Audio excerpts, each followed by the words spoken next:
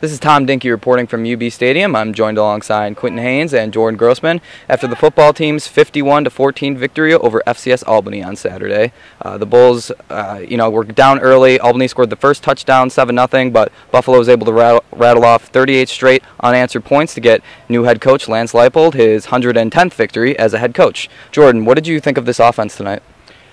I said it over and over again. I said that Joe Licata was going to thrive in this offense under Lance Leipold, and he did. 28-26 for 246 yards and 2 touchdowns, and he did that with about 6 or 7 minutes remaining in the third quarter. Imagine if he had a full game, he could put up a lot more stats than that. Something that really I liked as well was that 9 of his 20 completions were to tight ends. Matt Weiser, Mason Schreck both had very big games. And having 2 tight ends in this system, I think, is going to be very beneficial to this team going forward as blockers and as route runners. And Quentin, that defense was pretty impressive as well. Only 14 points on the board after the struggles we knew they had last season. It was against an FCS opponent, but overall, what were your thoughts on the defense? I think it was fine. I think the 14 points are a little bit of a misnomer, though. 4.0 yards allowed per run. That's not pretty good. I think that's something that you should worry about, because if they face an experienced quarterback, they can put the ball in the end zone.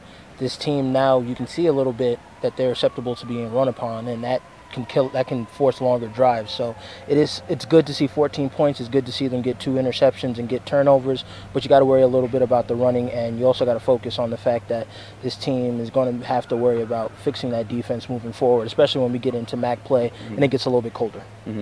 There was kind of a scary moment here towards the end of the first quarter. Freshman safety Jordan Collier went down on the field after a kickoff. It appeared to be a neck injury. UB Athletics has said that his hospital trip was just precautionary and he's moving all extremities, so it seems like he'll be fine, but just something to note, and it was kind of a scary situation. Bulls' next opponent will be Penn State in Happy Valley on Saturday. Spectrum team will be there giving you coverage. Penn State lost today, though, to Temple, 27-10. So, Quentin, just what are your kind of thoughts on Penn State in that game next week? Maybe considering that that the Nittany Lions lost today against the team that maybe some people are expecting them to win against. Actually, a little scared, because you never know how a team's going to come out after they lose a game like that. They could be a little bit angry. Christian Hackenberg's one of the top quarterbacks in the nation, so you got to worry about that. But there is a chance that Penn State is acceptable on defense, and you could throw over them. So I think Buffalo will have a chance to beat Penn State. Jordan, has your outlook on Penn State changed at all after today?